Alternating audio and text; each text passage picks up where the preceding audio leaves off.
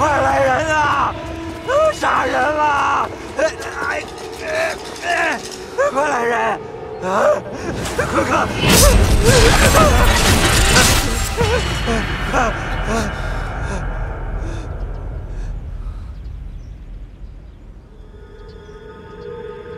这怎么回事？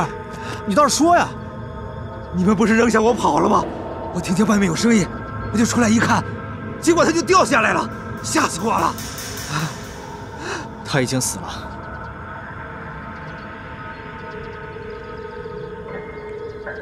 脖子上的勒痕是致命伤，是铁链勒断的。傀儡里还真是说话算话，趁我们去了海边，把江岑给掳走杀了。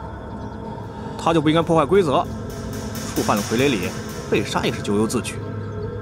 即便是这样，在自己的宅子里用这么残忍的手段杀死客人，这也太过分了。这可能是傀儡里干的事儿吗？为了安全，我们首先要搞明白一件事：傀儡里究竟是个什么样的人？20年前，我跟傀儡里有过一面之缘。那时候，他帮了我，我觉得不像是傀儡里所为啊。我之前看过他离开中原之前的记录，记不太清了。不过印象中，他是一个很厉害的匠人，不像是一个爱杀人的人啊。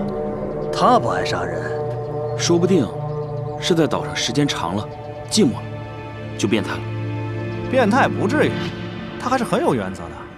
他只杀了破坏规则的江岑，我们大家都没有事儿，对吧？谁认识他？赶紧把他叫出来，说明白不就得了吗？别想了，他要是能好好出来聊，就不会挂个死人给咱们看了。石榴姑娘说的对，他不愿跟我们多说一句话，神龙见首不见尾。依我看，江岑的死跟我们没关系，我们尽快破解谜题，拿到宝藏，拍屁股走人，视为上策。同意吗？同意，同意，同意。老头儿，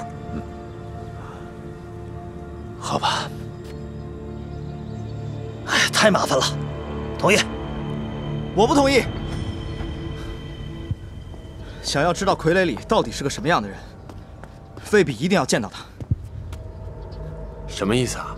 因为在我们当中，有一个人跟傀儡里可是老相识，并且他还骗了我们。船家，是你自己说，还是我逼你说呢？我没有骗你们的，赵兄，我没有骗你们的。不说实话是吧？到底怎么回事？打断你腿啊！我去，我说，从现在开始，我问你的每一个问题，你都必须如实回答。你到底有没有见过傀儡里？我见过，我们很熟啊。赵兄，不说实话是不是？我说实话，你们千万别杀我，是我骗了你们。哎，我的杀手！赵兄，让他把话说完。我根本就没有见过傀儡里这个人，而且我也是第一次来这个岛上，大概是在1个月之前吧。我家里来了一个不速之客，他给了我一大笔钱，让我替他做一个大活。我当时有点害怕，也犯嘀咕，可是这白花花的银子就在我眼前放着，还说多带一个人上岛，就多给我100两。我这才……你还记得那个人长什么样子吗？当时他蒙着我的眼睛，告诉我说他叫傀儡里。我真的就知道这么多了，求求你们放了我行吗？事情没搞清楚之前，你哪儿也不能去。这个傀儡里好复杂。哎呀，我觉得一点也不复杂。有些人破解不了谜题，但是又不甘心空手而归。他们就对岛主傀儡里动了歪心思、歪脑筋，破坏了游戏规则，被杀被惩罚，这就叫罪有应得。倒是有点可能性。什么叫有点可能性啊？这位小兄弟，这件事情明摆着就是这样的嘛。江湖人要财不要命，那太正常了。江岑那货不就是最好的例子吗？像我们这么冷静的人太少了，你说呢？呵呵。所以说嘛，这种时候我们一定要团结一致，相互信任才对啊，对吧？我有个提议，大家把搜集到的道具都集中在一起，这样呢，才能在最短的时间之内破解谜题，完成任务。到时候我们一起把傀儡里叫出来，大不了保护大家平分嘛！啊，平分好。你看，还是喝酒的人最清醒啊！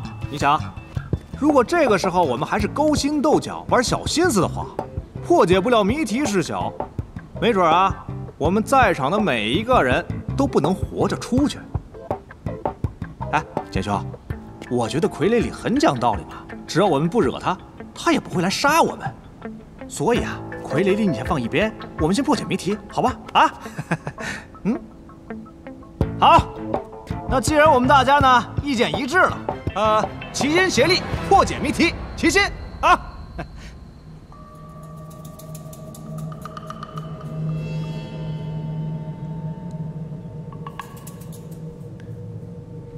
哎，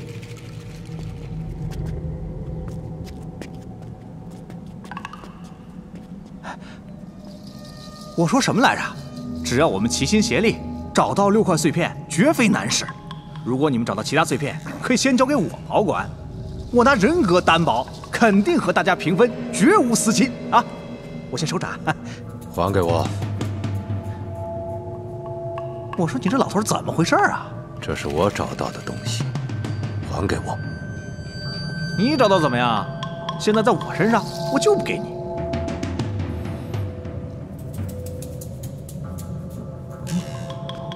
我告诉你啊，这种时候不要炸刺儿。为了大家的利益，我杀了你也是有可能的。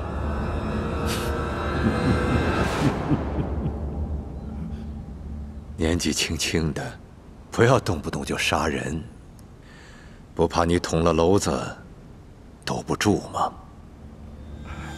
敢问江湖名号？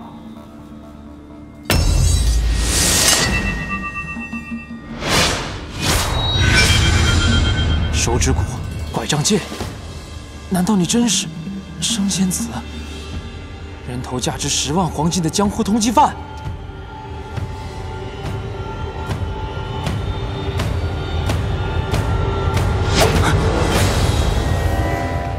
正是在下。兄弟们，你们听见了吧？他就是升仙子，江湖的通缉犯，人人得而诛之。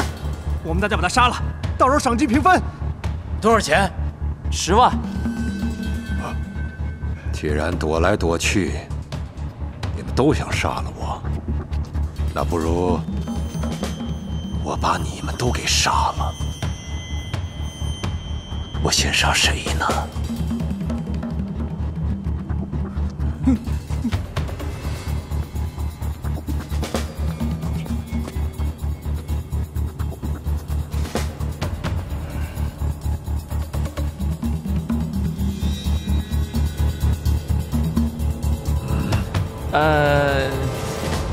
我只负责记录。我不取钱。你们听见了吧？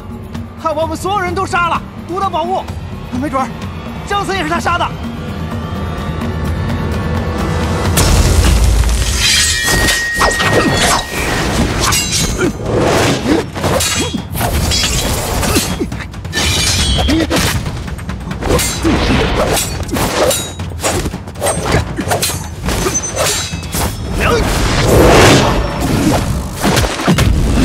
哎呀！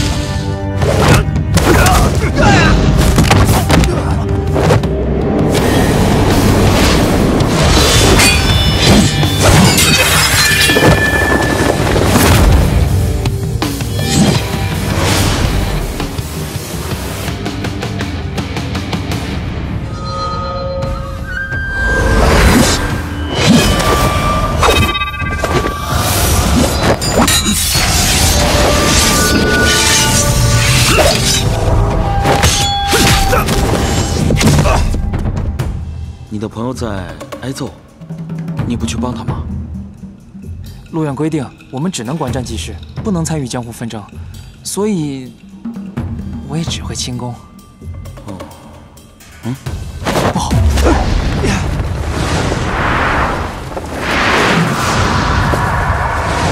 前辈，你想死在这里吗？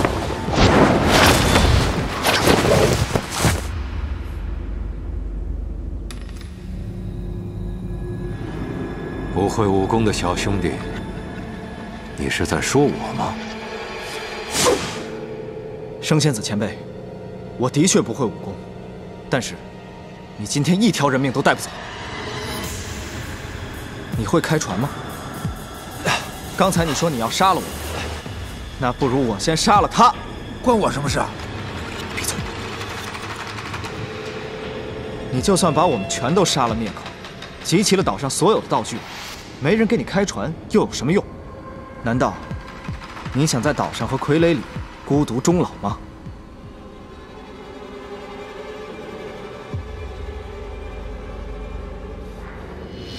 没想到你会用这种方式来要挟我。我们来这儿是为了找傀儡里的，不是来抓通缉犯的。江湖上的事，我们先放一放。大家破解了谜题，不是都能如愿以偿吗？是不是，郝总运？啊，这里没有通缉犯，也没有赏金，只有朋友。朋友，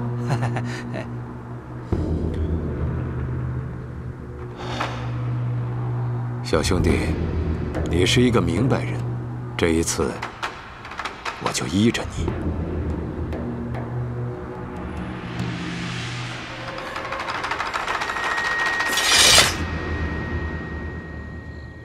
我发现你是一个顶级高手，但是我也发现了你一个大短板。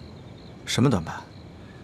你背了很多棋谱，但你却很少跟第二个人下。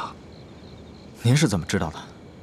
你不会洞悉人性。洞悉人性。棋谱是没有情感的，它不会告诉你对方棋手的心态，而心态决定了对方棋手的选择。所以，你只能依靠这些棋谱，来把所有的可能性都计算一遍。刚刚不还在打架吗？现在就在下棋聊天啊。高手的思维方式就会特别一些。既然打不过，不如做朋友，否则碍眼又挫败，多别扭啊！你说那个酒鬼也是高手？他是真醉了，明天醒来就会后怕。行了，别在这爬墙根了，咱又不是小偷。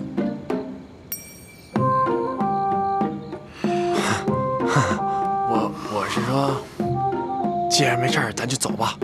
我走了。干嘛去？我找个人。找谁啊？傀儡里啊？别轻举妄动啊！我估计啊，他是去泡妞去了。你怎么知道？像我这么好奇的人，心思总会缜密一些。所以你来这里是好奇傀儡里的财宝？那算什么？我是来躲人的。被你偷了东西的人？被我偷了心的人。这得从我小时候说起。比武也是一样，天下武功招数变幻莫测，防不胜防。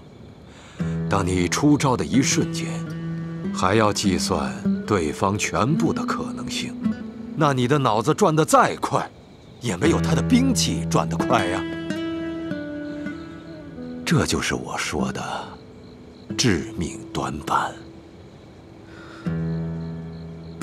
那前辈，我怎么样才能快得过他的兵器呢？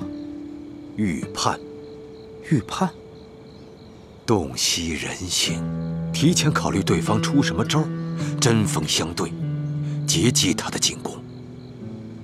比武的时候，纵然对方有千万种招数，但是在特定的处境下，他只能选择那么一两种，甚至只是一种。你猜对了，倒下的必然是他喽。怎么才能学会洞悉人性呢？跟武功一样，你要做大量的练习。你刚才找我的死穴，就找得很准呐。不过，这只是属于妙手偶得罢了。你要把这种洞悉当成是一种习惯，来弥补你的短板呀。你家是书香门第，你是怎么走上这条路的？我家代代都要考取功名做官的。我爹和我娘啊，从小就让我读书。我23岁那年，我就真的考上状元了。虽然不用读书了，但是我不管做什么，一点都不开心。有一天，我发现，我只有偷东西的时候，才能让我开心。比如偷来的时间，偷来的机会，只要他是偷的，哪怕是吃饭睡觉，只要偷做，我都很开心，你知道吗？有病吧？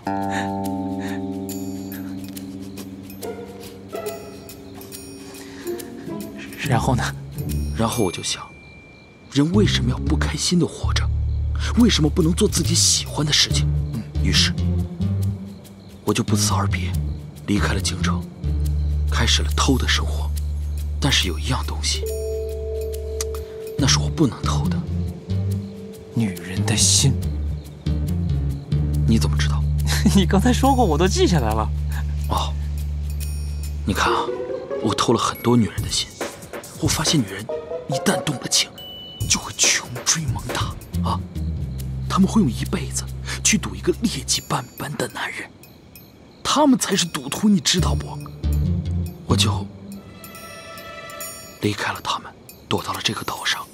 但是这个岛上能让我偷的东西太少了。但是我想，偷袭是不是也是一种偷？你想当刺客呀？不是不可以啊，但是第一次当刺客，就拿傀儡里这样的人当目标，步子是不是迈的有点大呀？何止有点大，老老实实偷你的东西吧。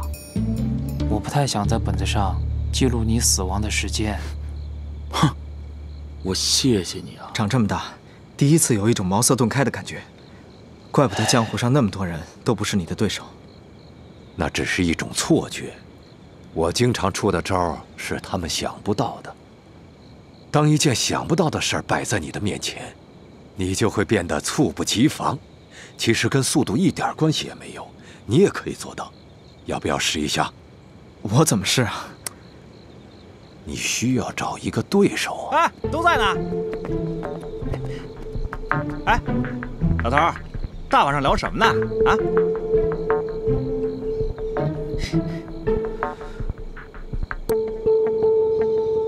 不是，你们两个看着我干嘛？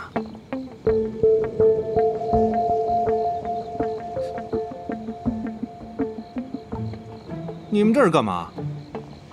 你们应该找一个不会武功的跟他打。我这绝世武功，万一把他打伤怎么办？这些能找的人都找了，属你的武功最差，你就不要再推辞了。这次只是为了让小简兄弟尝试一下预判的优势。你会不会说话呀？什么叫我的武功最差？我好歹也是江湖人称……哎呀，你们应该找明月，明月武功最差。我这内力啊，可控制不住，把他弹飞了，那可不管。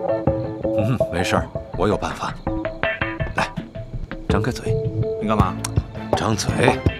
啊！老头，你给我吃什么呀？初入江湖散啊，吃了它之后，就可以把你的内力给消耗掉。你就像一个初入江湖的小子一样，以防你们两个在比划的时候，你的内力把他给弹飞了。我说老头，你到底是卖药的还是习武的？怎么那么多奇葩的药？哎呀，我也是被逼无奈啊。平时在家里憋久了，想出去杀人的时候，就吃上一颗，哎，你就不敢出门了。哦。哎，好像药效真的上来了。哎，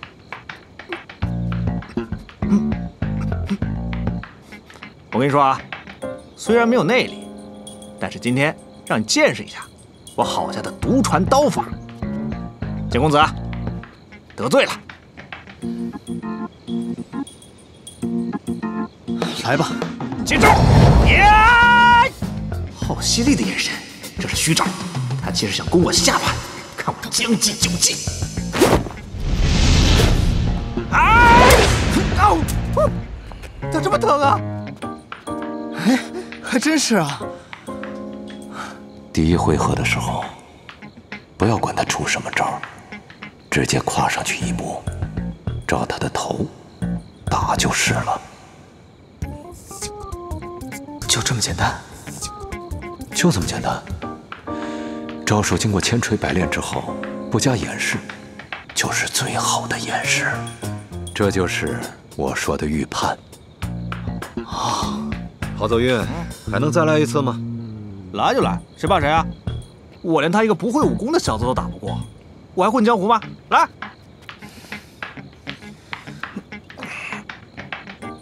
这回我可不让你了啊！这次我要采取主动，我先出招，别怪我太阴啊！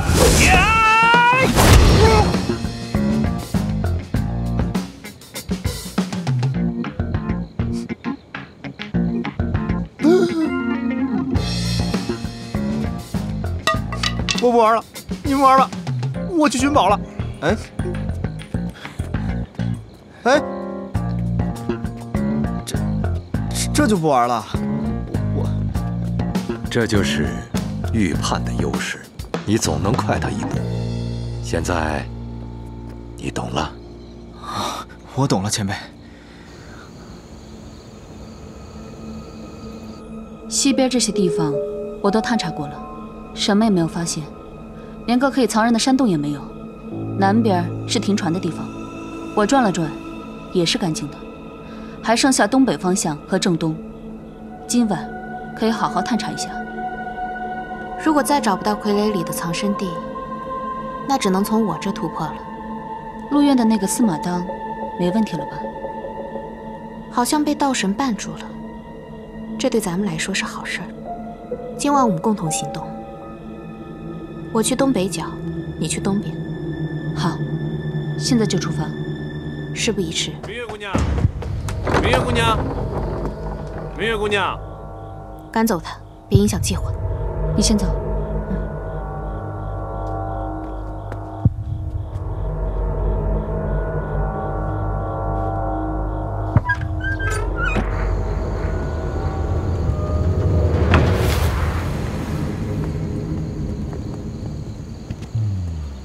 石榴姑娘，我找一下明月姑娘。有什么话和我说吧。那怎么好意思啊？你不会是想说什么下流话吧？怎么会啊？我是来感谢明月姑娘的。好，你刚才也看见了，她连命都不要了，替我挡箭，这可是救命之恩啊！刚才忙着照顾我兄弟的安危，没顾上感谢她，特意来补上。你的感谢我已经收到了，我会替你转达的，请回吧。救命之恩之大，我必须当面感谢才行啊！他已经睡了，要我叫醒他吗？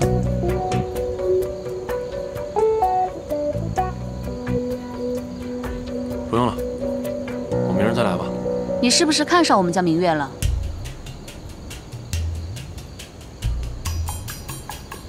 你这人怎么这么说话呀？是我看上了。明月已经有主了。明月这么好的姑娘，那也不奇怪。对方怎么样啊？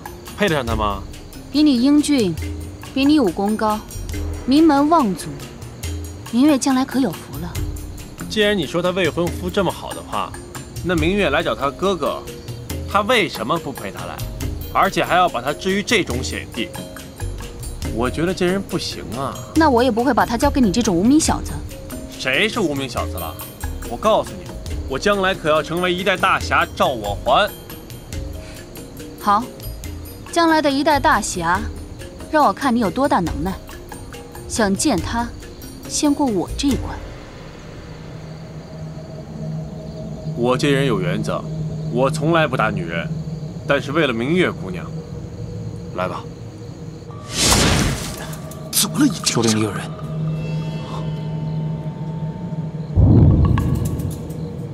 我只看到一片黑暗。我去看看。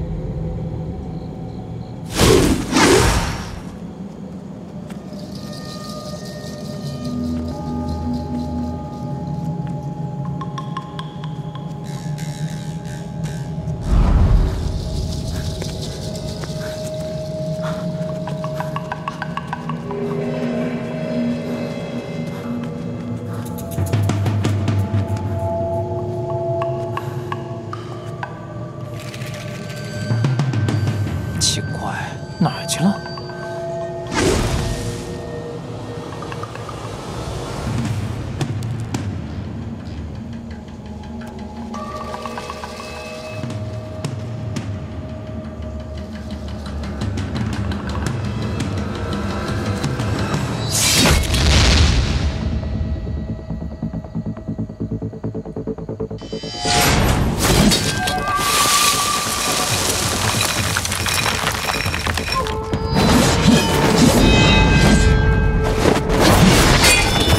这个女人好强，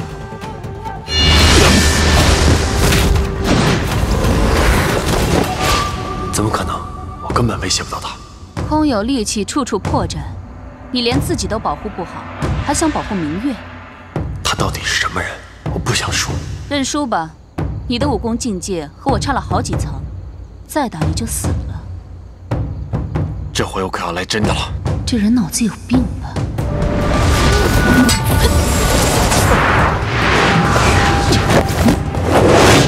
他说的没错，我不是他的对手，怎么办？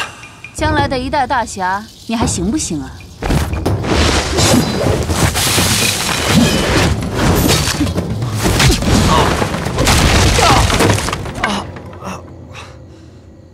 你认输吧，连女人都打不过，你拿什么保护明月？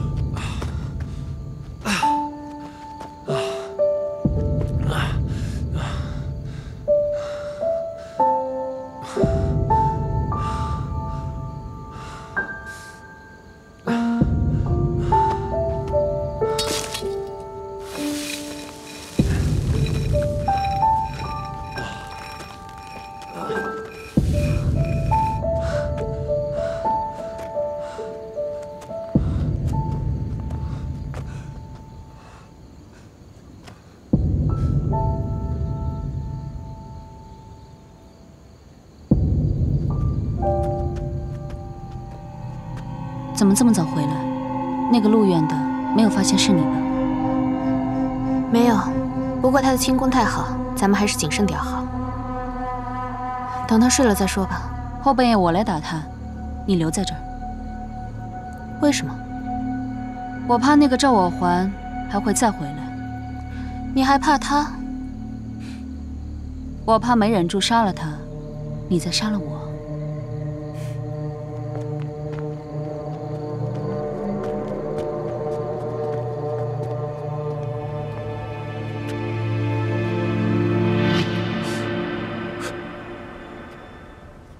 哎，兄弟们，你们看我找到了什么？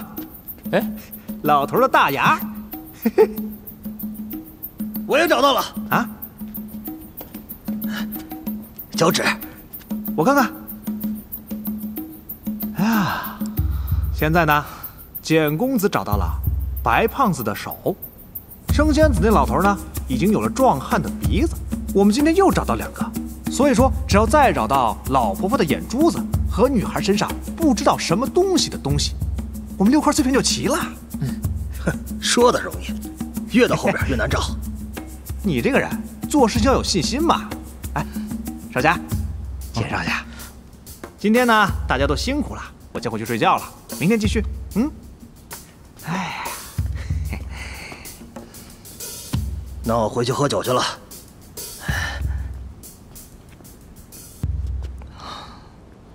你不睡吗？哦，我就先不睡了，我要抓紧找到巧手堂。你先睡吧。嗯，保重。嗯。简兄，赵兄，你怎么成这副样子了？你不是去找明月了吗？哎！你身上怎么这么凉啊？哎，赵兄，你身上怎么那么热呀？赵兄，对不起，我不应该骗你。其实我的武功根本就不高，我就不应该出来闯荡江湖。你可别这么说啊！这一路上要是没有你的话，我的命有可能早就没了呢。我小的时候住在王屋山脚下的一个小山村里，那时候我爹常年在外闯荡江湖，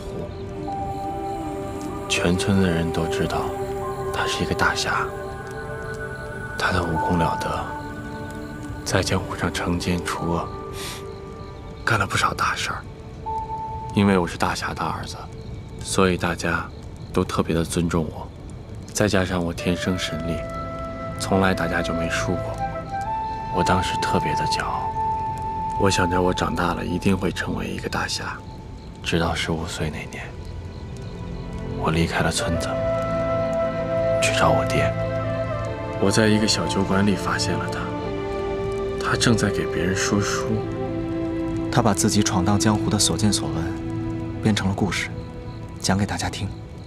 他没有闯荡过江湖，他根本就不是什么大侠，他就是酒馆里说书的。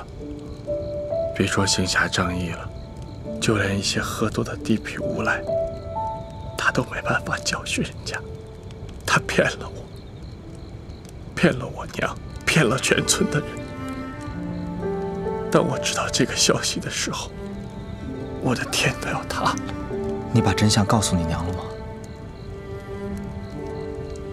那样的话，他就太可怜了。我把这件事隐瞒了下来。从那时候起，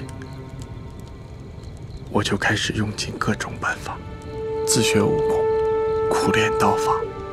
外面的人看见我这么的努力，还以为是我见到了我爹，得到了他的真传。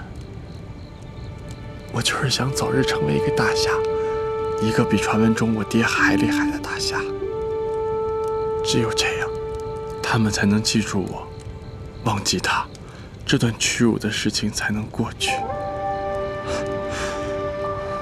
怪不得你的刀法招数都这么好听，原来都是从说书里来的。只能靠这些去吓唬别人了。但是你天生神力，能打得过你的人也并不多呀。以至于久而久之，我真的就认为自己是一个高手。直到今晚，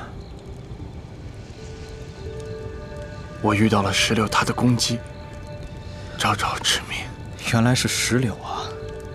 是他让我原形毕露，让我发现我赵我还除了空有一番力气，其他的什么都没有。你是不是也觉得我特别的没用？我是真的很想赢，因为我真的很想见到明月。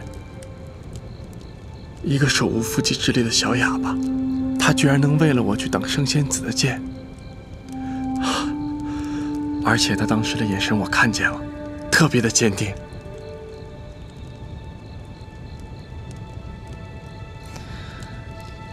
好了，赵兄，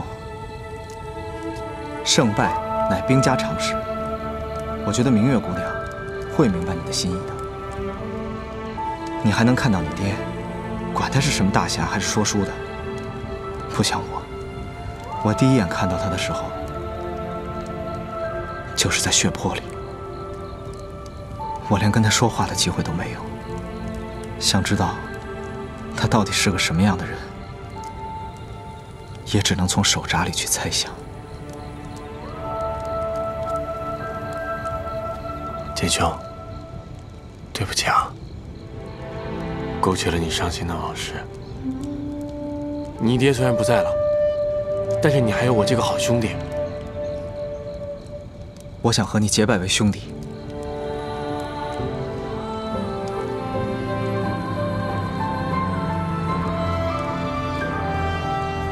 怎么了？你是神机谷的少谷主，我在江湖上什么都不是。你这样的一个名门，难道就不介意和我这个武功不高的人成为兄弟吗？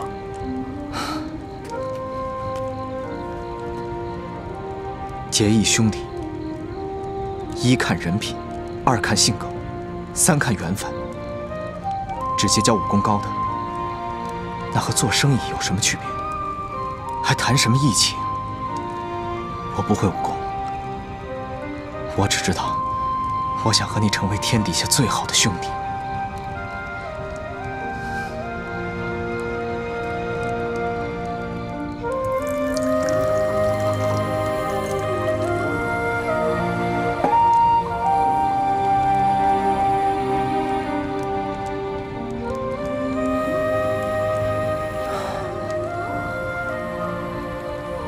苍天在上，父亲大人在上。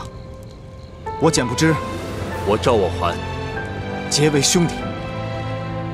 从今以后，生死相托，吉凶相救，一起闯荡江湖，行侠仗义，有福同享，有难有难，我赵我还党。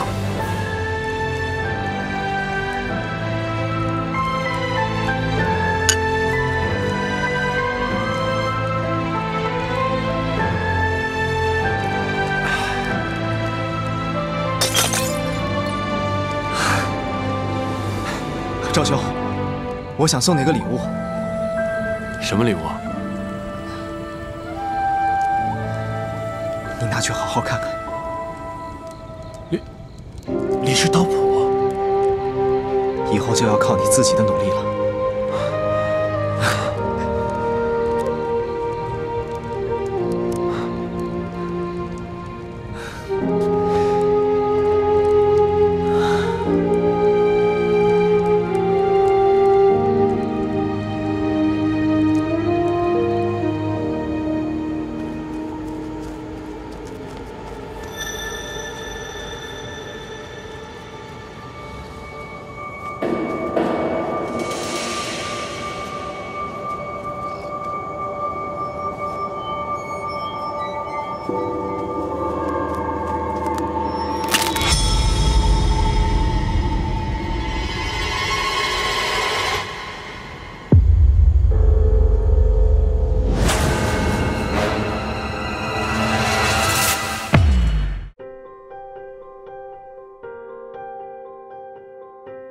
难道你就这样离开？